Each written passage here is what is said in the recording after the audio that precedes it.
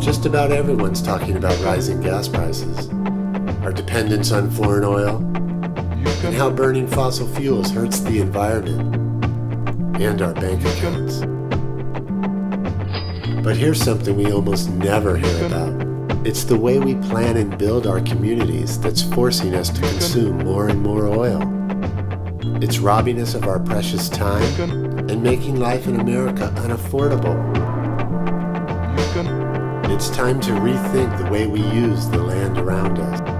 We need more options, and not just the ones you've been hearing about on the news. Wind, solar energy, and biofuels are all very important to our future, but they won't shorten the distances Americans have to travel to get home from work every night, or decrease the traffic that chokes our highways. So next time you're stuck going 20 miles an hour in the fast lane, or waiting forever to get through a traffic light, or trying to find your way out of a giant concrete parking structure, remember that it doesn't have to be that way.